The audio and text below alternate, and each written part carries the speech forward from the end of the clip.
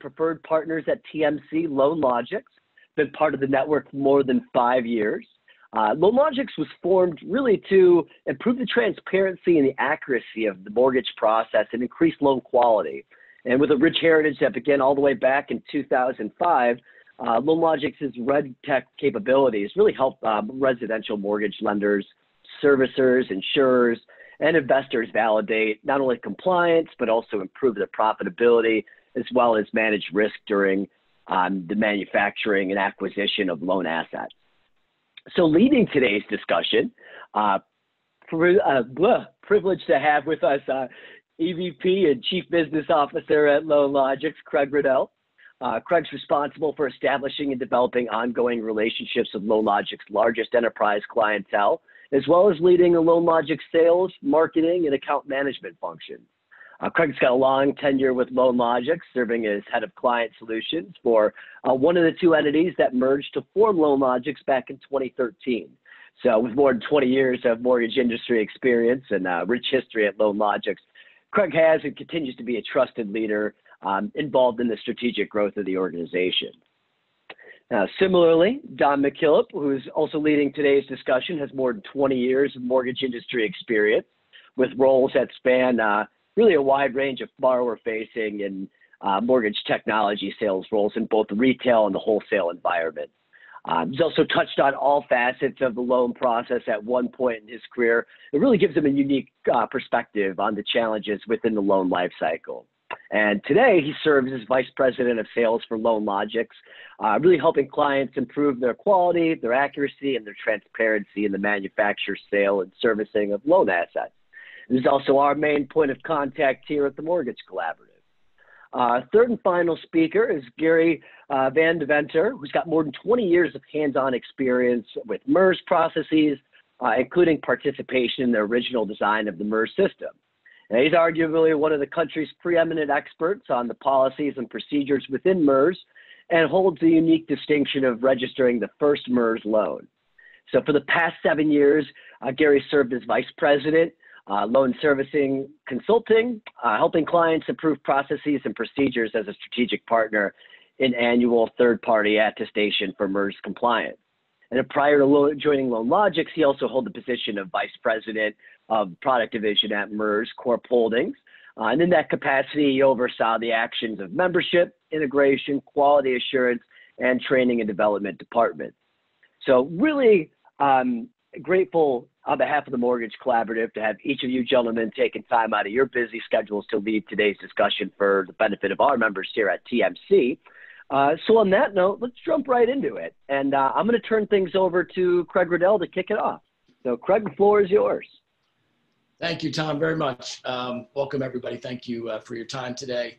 I guess I should start, frankly, in the new pandemic world, I should start with an apology for a potential lawnmower, dog bark, someone coming to the door. That is the new life that we live in the pandemic. So I'm sure many of you on the line have experienced that the last several months. Nothing really pushed this more than the pandemic, and that is the need for automation. Our industry, frankly, is still wrought with Post-it notes and checklists and labor arbitrage being used to solve our challenges rather than automation. We all often think about it. We've got whiteboards filled with ideas and workflow diagrams. They just don't always come to life. Well, we've been forced into it at this point, right? There's not necessarily any going back to all of the procedures, say January, February.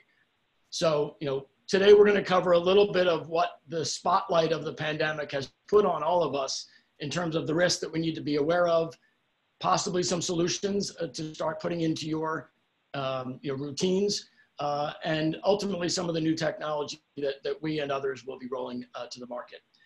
The agenda today, covered by my colleagues Don and Gary, again, problems that were generated or heightened by the pandemic, the importance and the value of technology, and that it really is the time, whether it's our technology or a competitor's, we just can't do business like we used to. And let's not play around with that. It's just time to make those investments of time and resources and money to make those changes. And lastly, some of the health checks and the next steps being what's downstream, right, from where you might be in your workflow. So as we go from origination through secondary, all the way down into the migration to servicing, there are health checks to be aware of and to be implemented. Excuse me. We'll run through, as I said earlier, really no segment of the workflow has been spared. Everybody's been exposed to some flaws or some concerns that are growing. Borrower stability, frankly, it's unfortunately a bit of an oxymoron right now in terms of employment and income. Probably the greatest exposure right now at any time in our history. It brings about the need for new verifications, whether they are completed by an originator or whether the buyer of your asset is going to put your loan through a very similar process that you just went through. Changes in procedure, those procedures being done by employees that maybe haven't had to do that work before. Maybe they were in different departments, but because of staffing or issues, they've been assigned some tasks that are new. They're doing it from home, so that certainly adds challenges. But the general pipeline itself is also exposed. Credit guidelines changing, sometimes literally with the intraday adjustments, knowing where your risks are within the pipeline. It just isn't the old-fashioned FICO, high LTV, low post-close liquidity, the 4 or 5 kind of bellwether risks. They still exist, but there's new ones that change, frankly, every week. So your pipeline is probably more exposed there than at any time. Plus, you're challenged with speed. Because of that instability of your borrower, you want to rush files. You want to get the application in, get it funded before something changes. Well, speed is the enemy of accuracy and quality. So just all of those things combined are going to bring about the need for some adjustments to your QA and QC practices and policies. Policy compliance, frankly, it's difficult to document and prove on a good day. To make sure that you've documented when did what practice change, what loans are to be having this compliance process applied to, who in the organization is responsible to apply them. Is there a second step to validate that a colleague did their work? All of those things that are difficult on a good day, they've been heightened. I think actually a scenario such as the Mortgage Collaborative right now is a very healthy membership. There's lots of experts, not just us on the phone today, but across the collaborative that can really help with some of the interpretation that has taken place of new disclosures in the marketplace. Who in your organization makes those interpretations? Is it one individual? Is it a group? Is it legal counsel?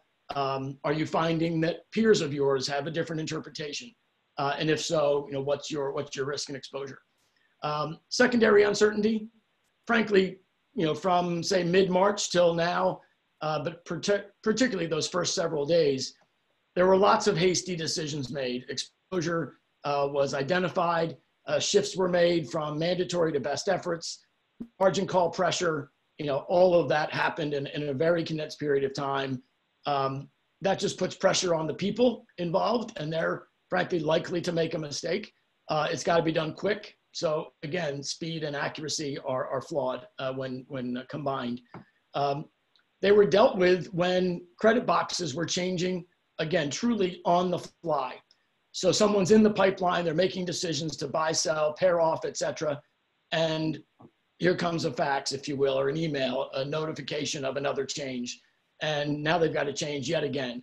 Does that make its way all the way back to the loan originator who might be in communication with the consumer or the processor, who may have just told that same customer something vastly different 2 hours ago? That's obviously a risk that just customer satisfaction, let alone the real loan level risks. The access to the cash windows, for those of you going direct to the GSEs, it was a lifesaver for some to offload, clear up their warehouse.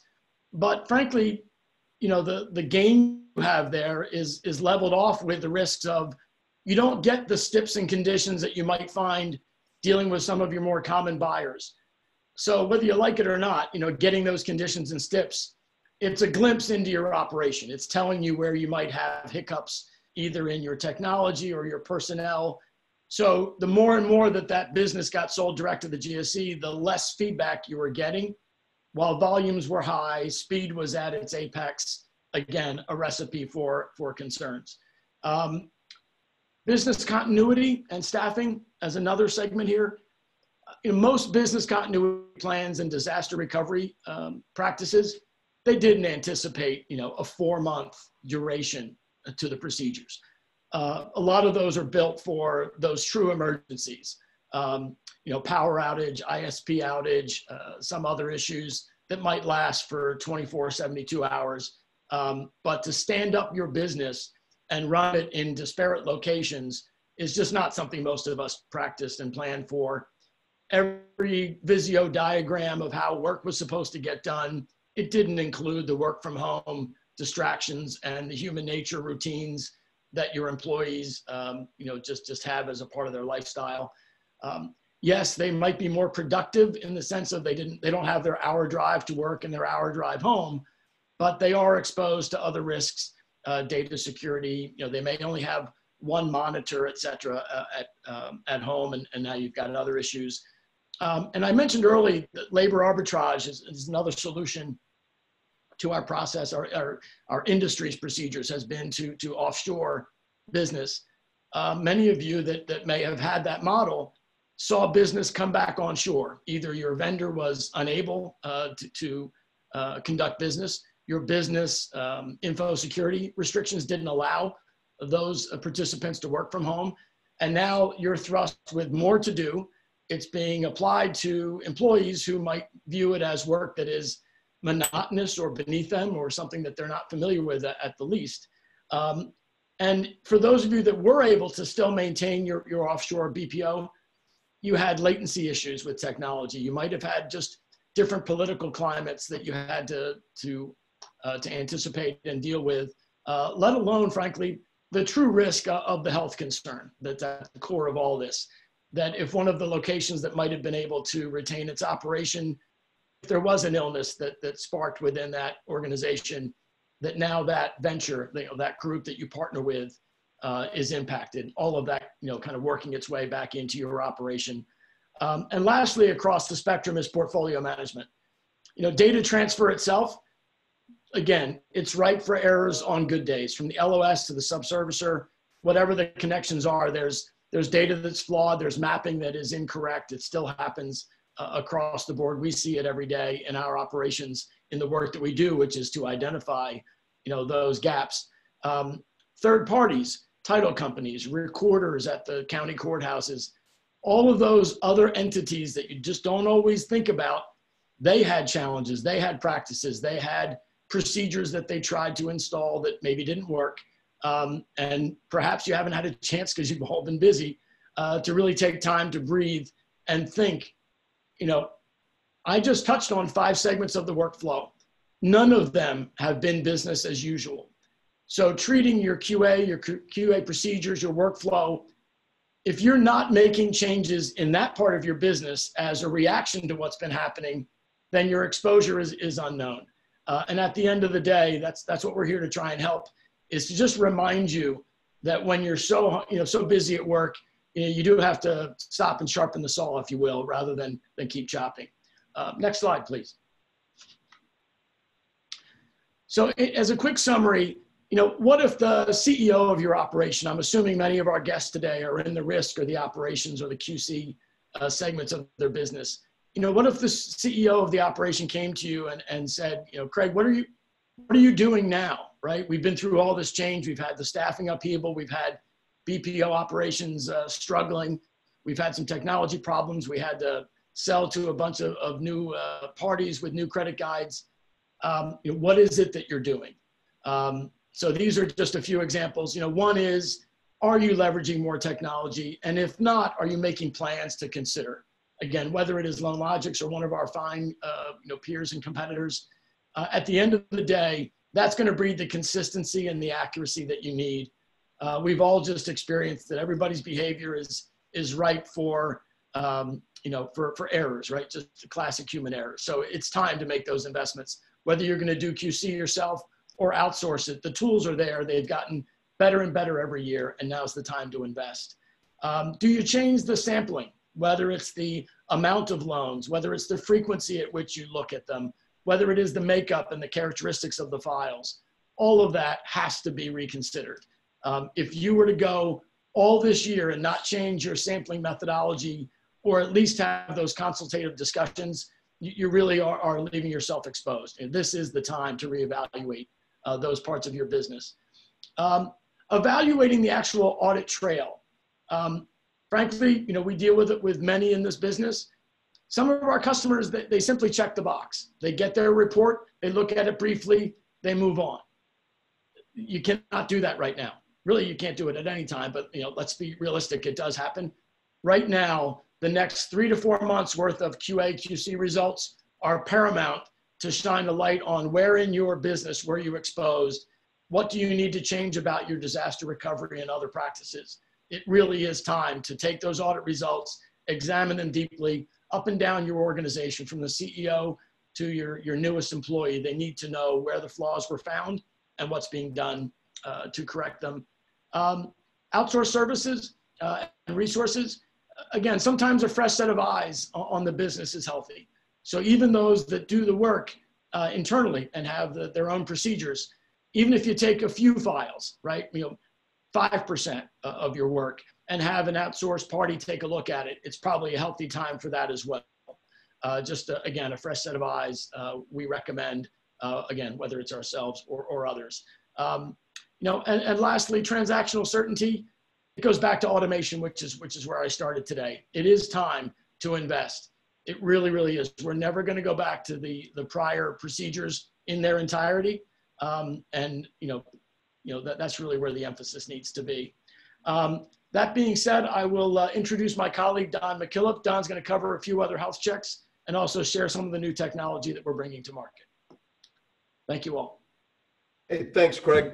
Hey, everybody, my name's Don McKillop. I'm over at LoanLogix, and I am your liaison, as you heard from Tom, that I am your liaison between LoanLogix and the Mortgage Collaborative. Little background on myself. Some of you know me out there. I'm a familiar face. I've been in the financial industry for a little over 25 years.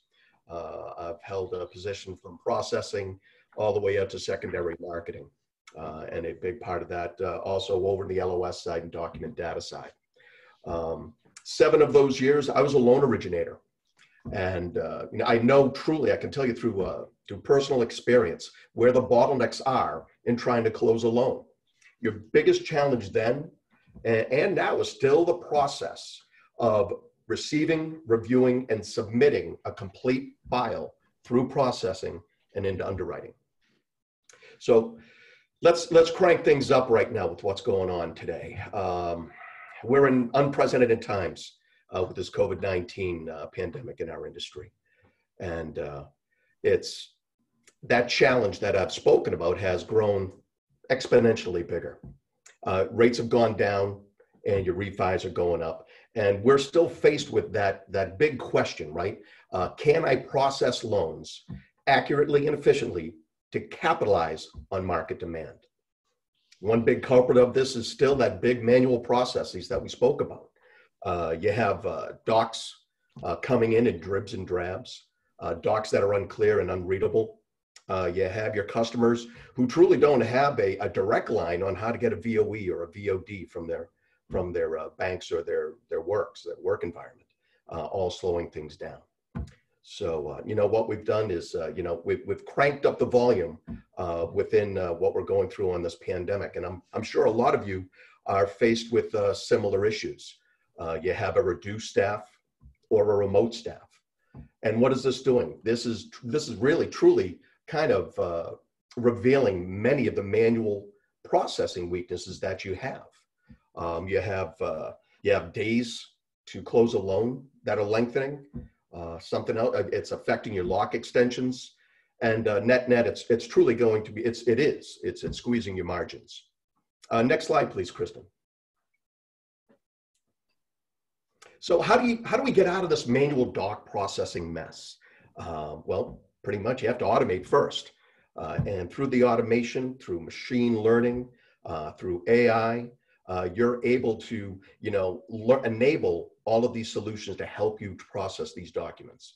You're receiving them, they're being indexed, your data extraction is being taken care of through them. What else? You want to use staff to manage those exceptions. Instead of looking at 350 pages, they're looking at 20 pages and, really expediting their file setup. You want to create accessibility. On the accessibility, have secure file delivery options. Integrate to other systems easily with our open APIs, and use industry standard outputs. You can distribute the workload. On distributing the workload, you eliminate downtime and bottlenecks. You enable real-time monitoring and notifications. You're turning your processing or your setup teams truly into exception-based processing and setup teams, without not looking at a whole file. They're looking just at those exceptions that are needed to move the file forward. Okay, so what I'm going to do here for you is I'm going to introduce our LoanLogix Cloud Native Digital Assistant, is what we like to call it. Also, our LoanLogix Idea on Demand. We feel this technology truly transforms a lot of the doc processing in your loan production. Again, expediting things in this environment that we're in, right? So let me just share my screen here. Fantastic. Okay, just one moment. Just trying to get that out of the way. Okay, so here you have our LoanLogix Idea on Demand solution. And what I want to show you here is how machine learning automation it classifies, it extracts data in seconds. Idea on Demand recognizes over 480 document types and over 8,000 data extractions. All of this through automation with superior accuracy. So let me, enough talk. Let me jump in here, show you how quick and easy this is going to be for your processing or setup teams. All right, so you're here. We're just going to create a new file.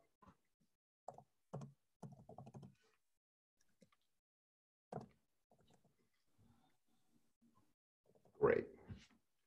Now we're just going to drag and drop our documents and submit. It's that easy. It's uploading the documents for us, as you can see. The pipeline has just been updated, and you can see your file right here. 30 demo is where we are on this. Across the top here, you have your filtering for looking up files. You have your settings for an audit trail. If you have a reference number, and you can generate a CSV. Taxonomy, really cool, really great function that is needed. You can choose the document to be renamed for export. You can select the documents that you would like to rename. Pretty handy. You can save there. How to add a new user or a setup, You can just go to add new, put the first name, last name, username, email, that easy, that quick. And then you give them the permissions on what you would have them do on Idea on Demand. You also have your screensaver, or I call it eye saver. You're staring at your laptop all the time. Your eyes are getting tired. You can switch it over to the darker screen. Sometimes I do that just to save on my eyes as well. So it's very easy. And also you have your notifications. Over here on the right, as you're going through a file, you will see notifications popping up, and all of those will be, you can see where you are and what's transpired. Okay.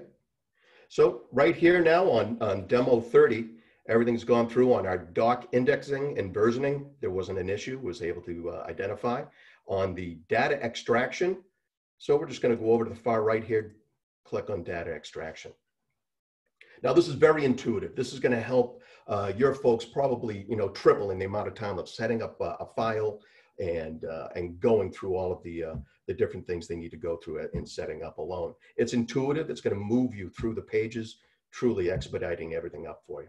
So we're on page 1 here. It's 338. It's yellow. You can dial up the confidence as you go. 338, you have your focus freeze frame in the middle. So when you click on it, it does pop up in front of you. 338, that is a go. So just click it, intuitively moves on to the next page. So it's 4,600. As you can see here, that's 4,500. So we're just going to put a 5 in there and we can move on. Green to go. Title abstract is correct inside the frozen frame there. 375, correct. Title and closing, title lender's insurance, fantastic, save. Again, look out, this is great. This is comma, com. We're going to change that to .com, as you can see on the frozen frame there. 1, 2, 3, 4, 5, 1, 2, 3, 4, 5, save. Moving to the next page. So we have 218092. We're all set there. Next we have yes. Homeowners dues, yes. Save. Moving through. 086, we click on the caution that we have set up on the confidence. On the frame that here in focus, we can see that is 5086. So easily taken care of. 5086. Save. Page 4, these are empty. Again, you can set up the confidence on what you want to have brought forward as an exception.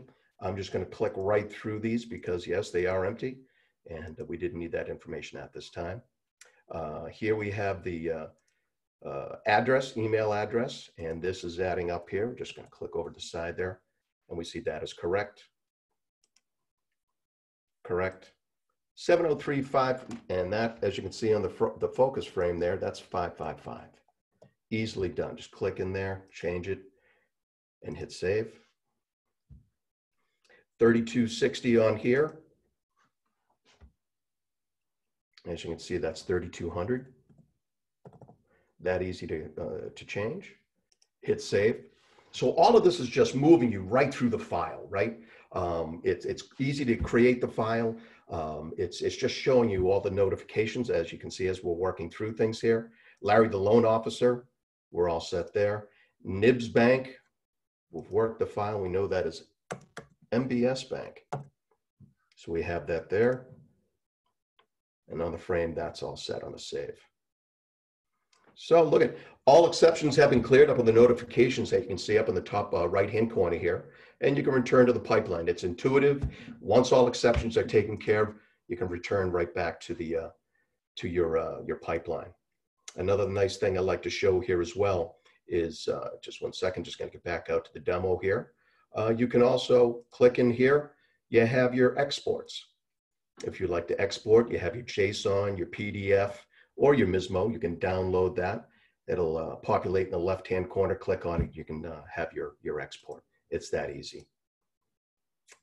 So what I've showed you here probably we looked at a bunch of documents, took care of over 30 exceptions, and I don't think it took us more than 1 or 2 minutes. As you go through it, as you get more proficient with it, you can see how well your processors or set of people can expedite setting up files for you. So it's that simple. This took seconds and minutes, and I really feel that ID on Demand can truly help everybody out on this side of things. So if you imagine how this can help with your production or setup teams, I think you'd be able to see a better process for everybody. So really appreciate it, everybody. And at this time, I would like to turn this over to Gary Van Deventer. Thanks, Don. We'll wait for Kristen. It's green. Earlier, Craig outlined the challenges and obstacles facing loan production during this crisis. In my role as VP of Loan Servicing Consulting and supervising MERS audits, I see these same obstacles and challenges affecting mortgage servicers. Should there be a next wave, as some scientific experts predict, or in these challenging times, some other unknown catastrophic event, servicers and sub-servicers need to focus on long-term solutions. Next slide, please. Business continuity. Servicers typically employ hundreds of people to perform the multitude of day-to-day servicing tasks. It's been common for companies to have facilities in more than one location, customer service here, default management there, et cetera, et cetera. And these business units have been communicating remotely on a routine basis with no issues.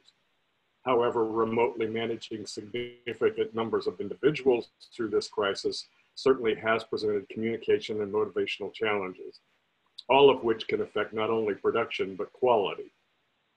Long-term solutions might see a more widespread utilization of messaging apps for instant messages like Slack or Microsoft Teams, to provide more immediate responses to questions and to facilitate group conversations between managers and employees. We certainly are seeing more use of video conferencing services. Here we are. Sometimes I feel like I need to join the Screen Actors Guild. For hardware, it's common for supervisors, managers, and executives to have laptop computers and docking stations, since they may frequently be out of the office on business travel and they need to stay connected. That's not the case for the typical staff member who performs his or her tasks at a LAN-connected desktop machine. Post-pandemic, it may be more effective to migrate to mobile computing solutions and transition all users to laptops. This could also enhance in-office security by allowing the asset to be locked in a cabinet or drawer after the office closes instead of sitting out on the desk. When employees can return to working in the office, what configurations will be necessary to ensure their continued safety and health? Prior to the pandemic, a floor in a servicer's building would be filled with rows and rows and rows of cubicles, sometimes even bullpens or pods with multiple users sharing the same space. In our own offices, our floor plans are being arranged to allow greater social distancing between employees.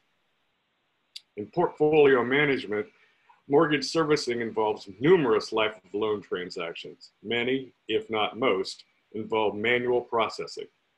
Servicing has typically been hesitant to expend the capital to automate such functions as verification of loan data after new loan setup, payoff and lien release processing, MERS transactions, etc., etc. For years, we've discussed e-mortgages. This crisis drives home the need for the mortgage industry to finally put forth a concerted effort for e-mortgage adoption. Not only do we find benefit in the origination and closing of new loans, we also find benefits to aid in the automation of many servicing tasks, increasing efficiency and improving quality. With e-mortgage data, we can eliminate the manual entry of all those data points required for many servicing processes. Working with the MBA and the National Association of County Recorders, for example, to push for even greater adoption of e-recording could also help eliminate the paper and its accompanying manual data entry and lien release processing. It's no longer a matter of we can't afford to do that. It's now we can't afford not to do that. Change slide, please. In discussing borrower stability, obviously one servicing area that has been dramatically impacted by the pandemic is default management. When we look at this data from the MBA, you can see the increase in the default rate just from fourth quarter 2019 through first quarter 2020.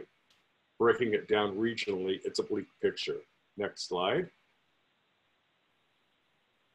When looking at forbearance rates just for 2020, the MBA data shows a dramatic rise, which can only be expected to escalate further over the coming months. Unfortunately, there's no solution the mortgage industry can provide to change a borrower's financial circumstances. We can only prepare for the influx of forbearance requests, modifications, and even more unfortunately, eventual foreclosure activity. This means maintaining a close eye on changing regulatory requirements and possibly increasing staff to handle escalating volumes of borrower inquiries, the counseling of available options or programs, and processing the accompanying documents and forms, manually, of course.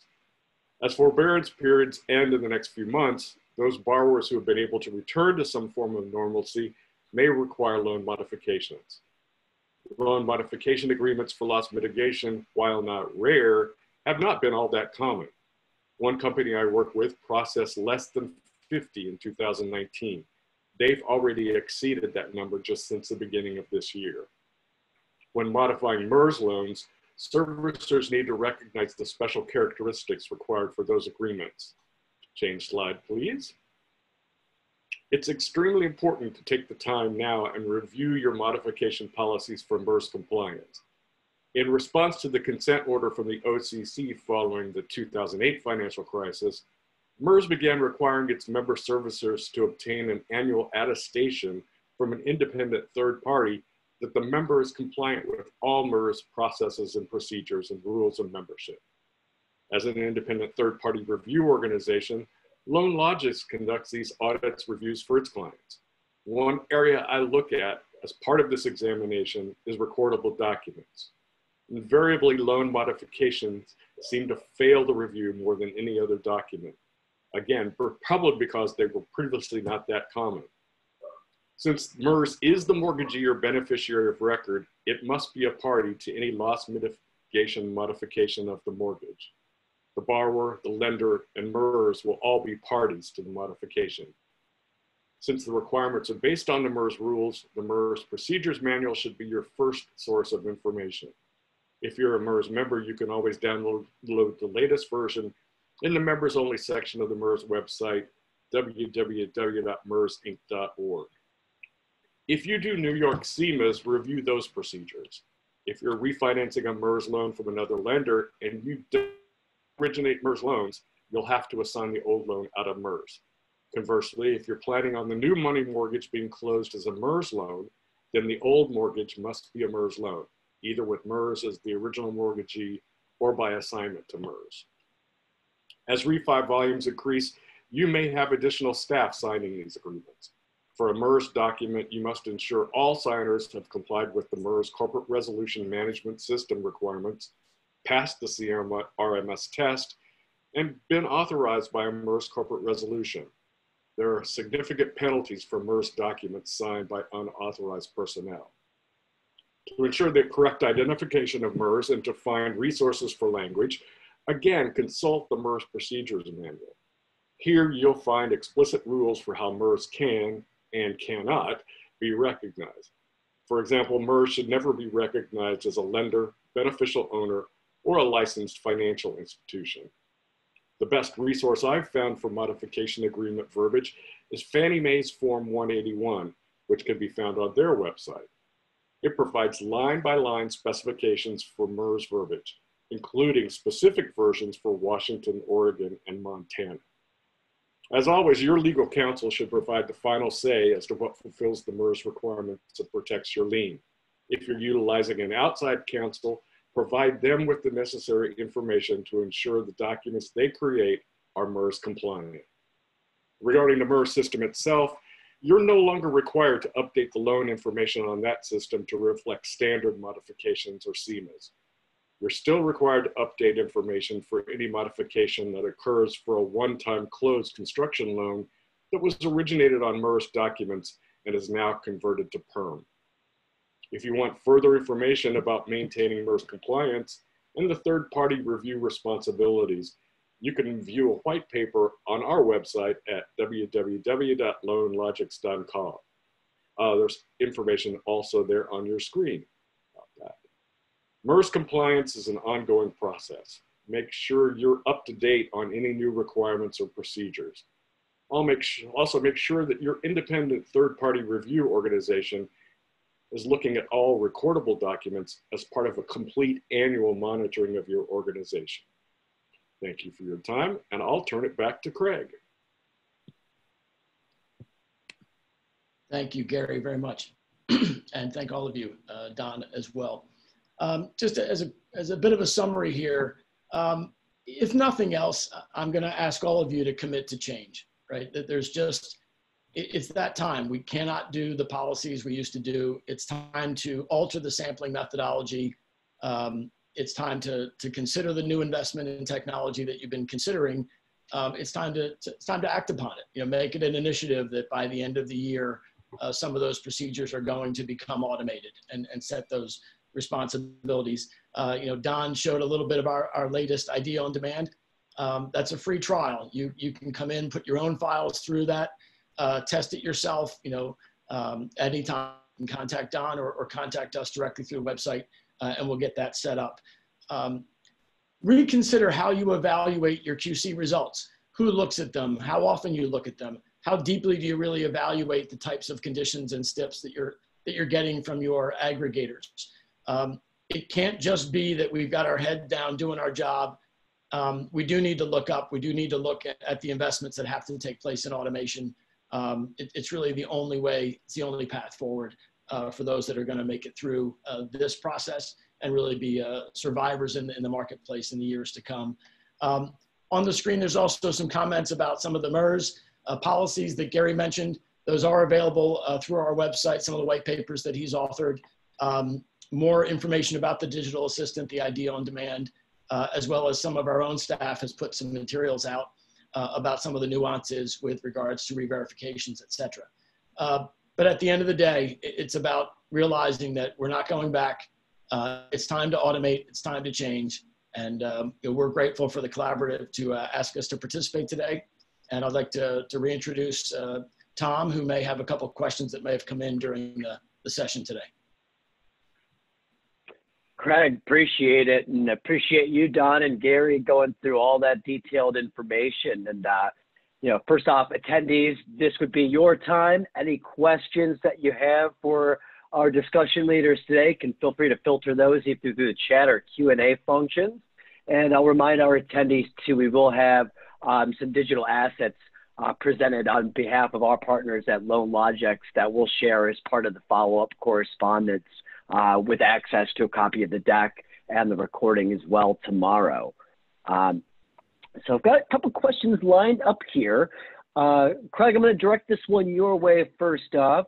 With TRID remaining a compliance priority and the new interpretive rule from the CFPB, how does LoanLogix in particular help streamline those compliance reviews? Yeah, thank you, Tom. I think what you're referencing is that really the impact of COVID is deemed a satisfactory change circumstance in the marketplace now. As you saw during Don McKillop's demonstration, we operate a tool which we call IDEA. That essentially leverages automated doc recognition and data extraction in a machine learning environment. And basically, as files get submitted, we capture all the data off of every instance of an LE, every instance of a CD. All of that is compiled. It is displayed to an auditor, whether it is one of our customers that's using the software or whether it's our operators. That collection is evaluated. If everything looks to be complete, there's a very tight integration with another partner, ComplianceEase. So their compliance analyzer, the results, first generation data comes right back into the interface, as well as the report, the PDF report joins the file. But any changes to those compliant regulations, whether they be adjusted within our website or within ComplianceEase, they are live essentially immediately. We can go right in, behind the scenes in the credentials, alter what is acceptable, and also we stay current with our very, very tight integration. But frankly, because of that automation, our teams get close to 18 to 19 loans per person per day in a compliance examination. Many that join us are coming from either a spreadsheet or a stare and compare process that frankly might be 4 or 5, completed loans per person per day. And really once they're proficient, getting 13, 15, 18 loans per person is how we get it done. So not only is all of that data automated, it's extremely accurate, and the throughput and productivity is a great ROI tool. Got it. Thank you, Craig. Don, I'm going to reference you here. As you're going through that IDEA on-demand demonstration, it really evidenced the ease of use. Curious, in particular in this COVID environment, how do you guys facilitate training and adoption for remote teams?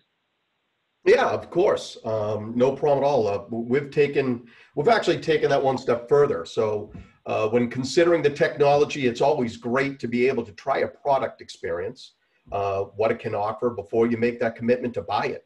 So as you heard Craig speak about it, we have that option available for you guys that you can try before you buy, and or play before you pay. Take whatever saying you'd like to use there. So you buy a program when we launch the product. So it is cloud native SaaS solution. A user only needs login credentials to begin their trial.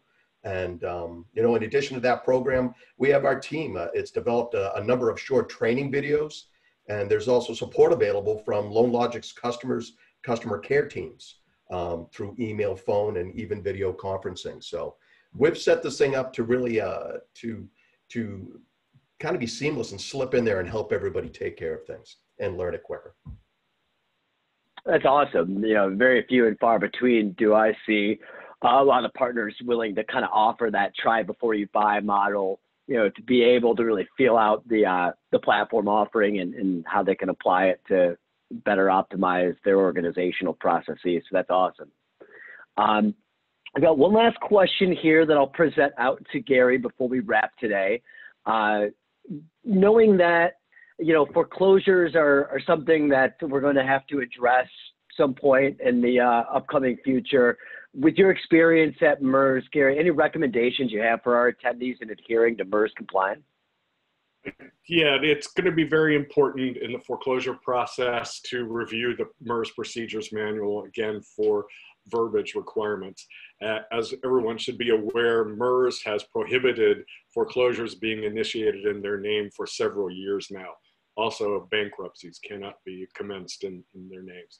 So before you file first legal action or file a proof of claim for a bankruptcy, you have to assign that loan out of MERS, typically to the servicer, and deactivate it on the MERS system. But those assignments need to be very specific and have the correct verbiage, because you certainly don't want a savvy borrower attorney picking it apart to halt the foreclosure proceedings. That's a great point, and I appreciate that the guidance and expertise. You know, at this point, I don't have any additional questions, so I'm going to wrap today's discussion, just reminding attendees, you know, keep sharing your issues that you're facing with us and our team here at TMC. We'll keep seeking out great subject matter resources, you know, for example, like our partners at LoanLogix today, and put similar type discussions kind of centered around the topics that are impacting your operations. And lastly, I want to again thank LoanLogix, and I want to thank Gary, Don, and Craig for sharing your invaluable insights today, and for each of our attendees for joining us to listen. Not lost on us how frantically busy everybody is right now. So really appreciate the time again and you guys' invaluable expertise. You're welcome. Thank you. Thank you. All. Awesome. Thank you so much. Well, great discussion, and hope everybody has a great remainder of their afternoon.